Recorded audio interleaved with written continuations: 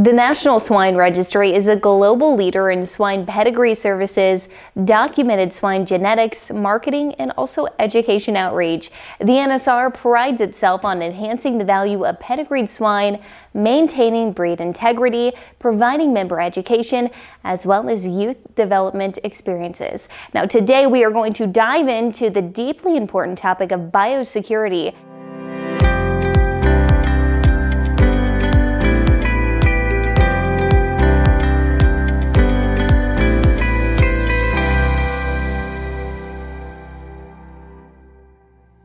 First, we'd like to introduce Dr. Brett Marsh, Chief Veterinarian for the state of Indiana. He'll give us a quick look at what biosecurity means, not only for you, but the greater swine industry.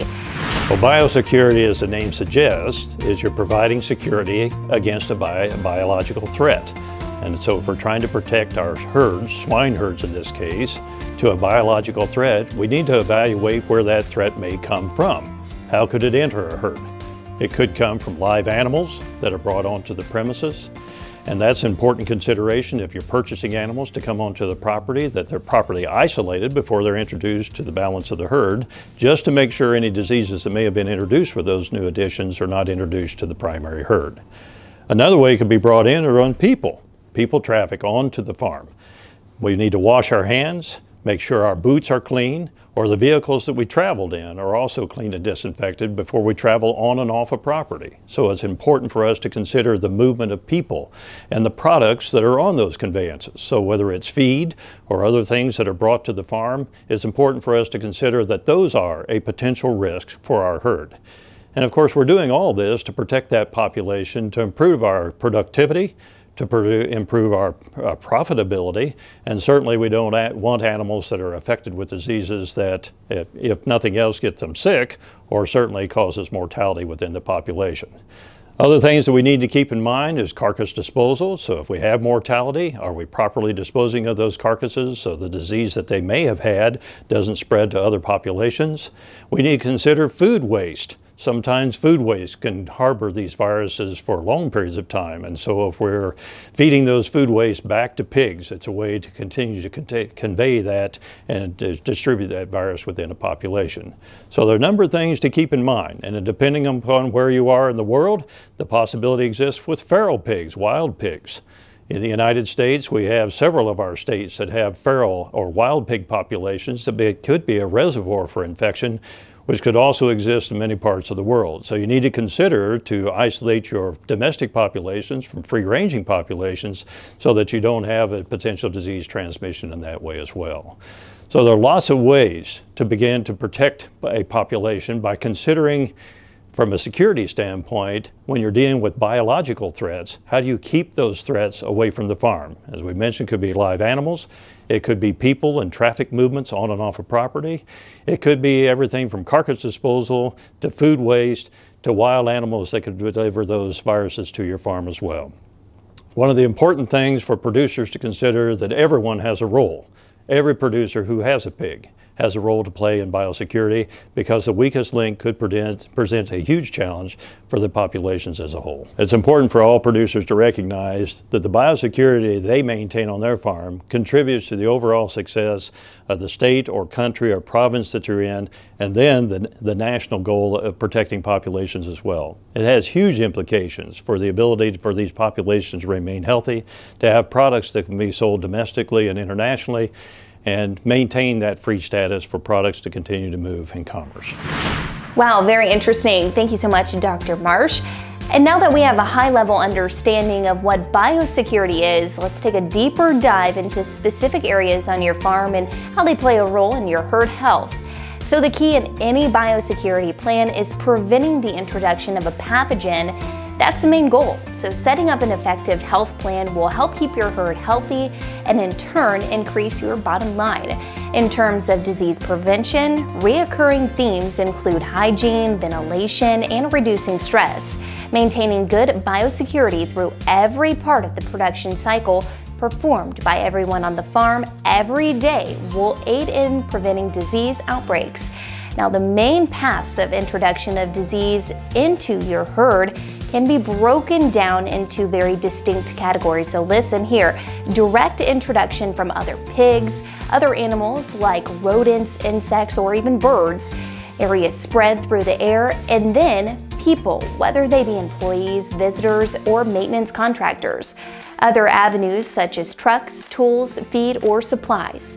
So let's take a deeper look into each of these vectors of disease introduction and see where on your farm you can mitigate the risk.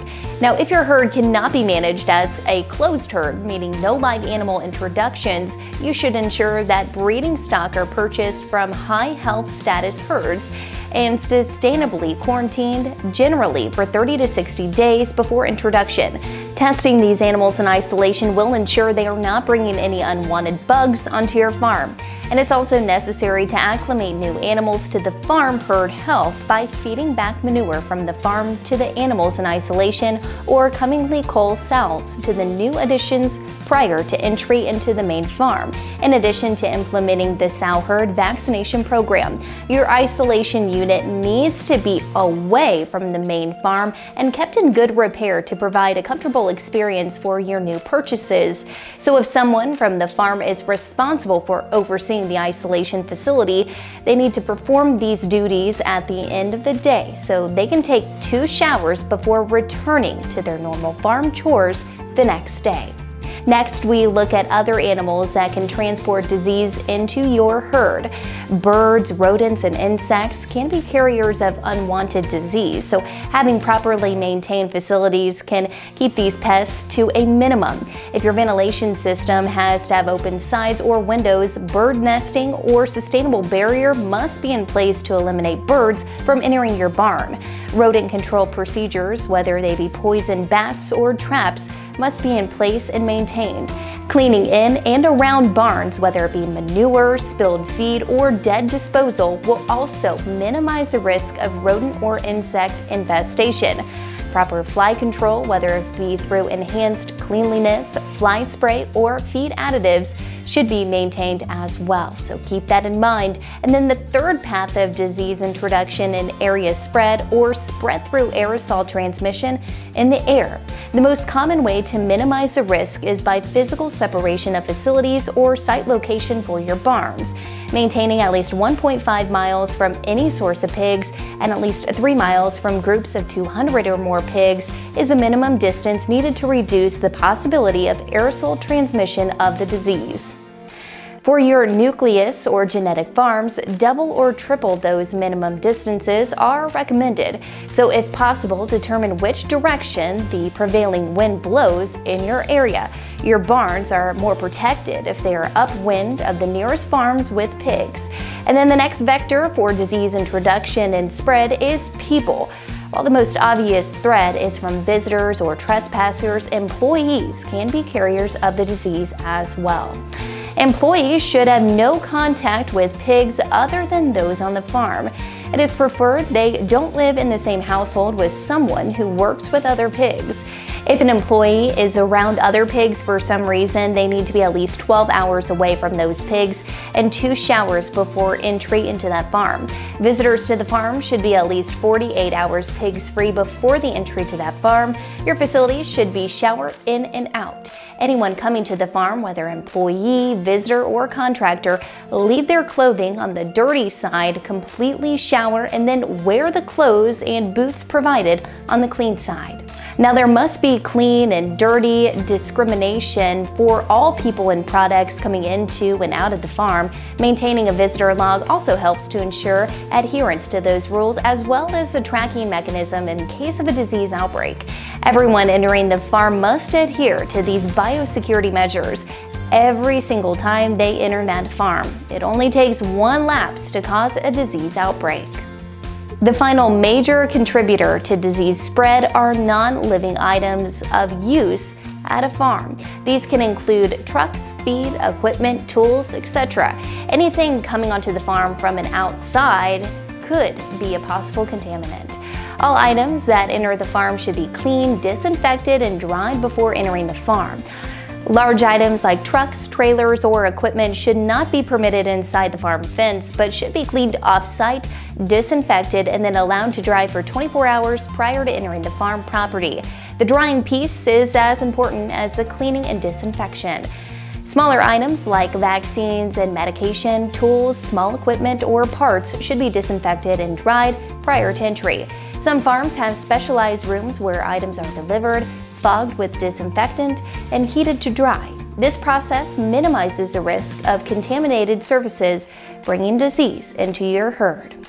While feed is a low-risk pathway for disease introduction, it can lead to the most devastating losses. Contaminated feed goes directly to the pigs and can cause an outbreak pretty quickly.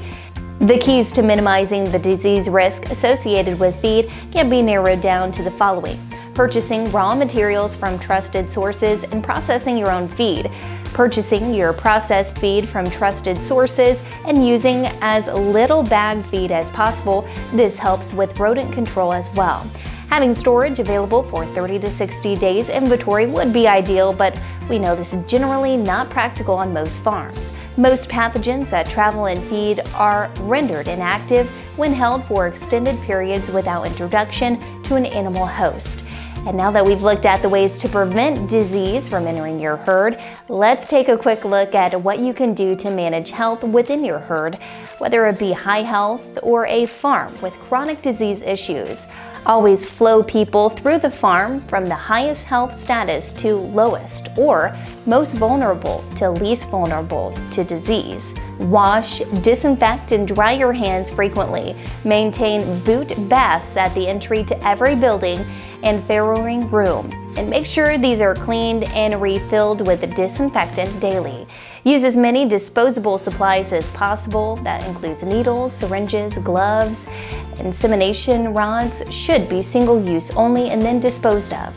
Take care of the isolation facility as the last chore of the day, and then remove deceased animals as soon as possible and move them to an area for compost, insurrection, or off-site disposal. If dead pigs are removed for off-site disposal, the employee responsible cannot return to the farm until the following day.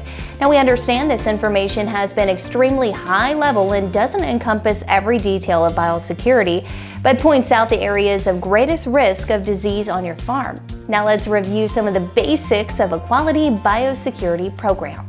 All employees and visitors must be on board with the mission of herd health, coming to work in clean clothes and adhering to the shower in, shower out protocol. Maintain a quality relationship with your veterinarian. Cleaning, disinfecting, and drying are crucial steps in any biosecurity process, whether it be trucks, equipment and tools, or farrowing, nursery, or finishing facilities between groups of pigs. Having a designated perimeter for trucks and vehicles entering the farm, limit visitors, and then minimize the introduction of new pigs. And if this can't be attained, make sure you are following proper isolation and animal introduction procedures, monthly or quarterly health audits by your veterinarian, as well as proper vaccination protocols. Also, have a plan for rodent, bird, fly, or other animal control. And although the content of this video may seem pretty simple, it is perhaps one of the most important things you can do to catapult your farm's success. Healthy hogs eat, grow, and performs better, creating a more enjoyable and profitable experience for you. We are here to assist you from pedigree paper to disinfectant power. Visit www.nationalswine.com to learn more about our biosecurity standards today.